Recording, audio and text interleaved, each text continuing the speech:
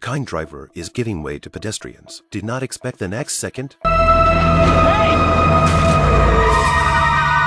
There is such an inhuman beast. After he knocked down the little boy, not only without remorse, but also cursing and speeding away, the whole process was seen by Mary. She recognized on the spot that this is her old classmate Charlie. After the man fled the scene, he parked the car outside. Maybe when a man calms down, he'll regret what just happened. But when he found blood on the front of the car, the bastard just felt bad. It's so inhuman.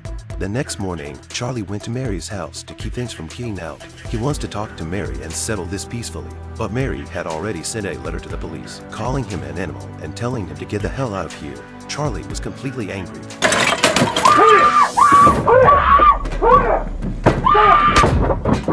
A few minutes later, Mary was lying in a pool of blood. Charlie, who had killed the man, called a friend at the police station and asked for help intercepting the letter. Then he drove to his grandmother's house and asked her to hand out all the cash as soon as he walked in. But the grandmother, knowing her grandson's character, strongly disagreed.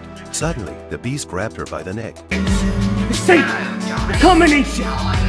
The combination! In order to save her life, Grandma can only tell Charlie the password of the safe. Then he took all the cash and left, completely ignoring the old woman's life, and even threatened her not to call the police when he left. Meanwhile, Mary crawls out of the woods, wounded after Charlie fails to kill her. Mary is rushed to the hospital to save her life and soon reports Charlie to the police. After the police learned the seriousness of the case, they immediately sent Ace Detective John to investigate.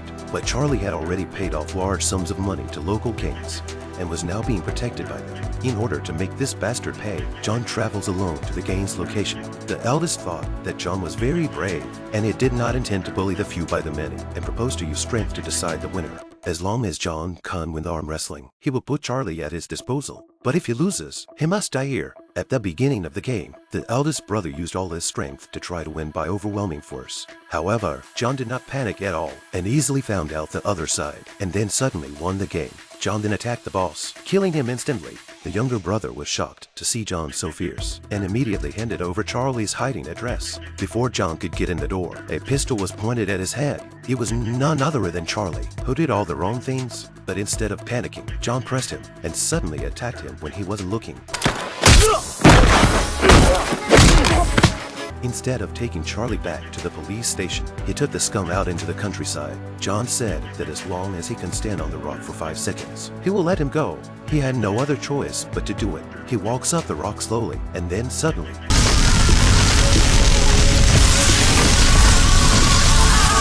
it turns out that John has already connected high voltage to it. For this scum only let him turn to ashes. Can I solve my hatred?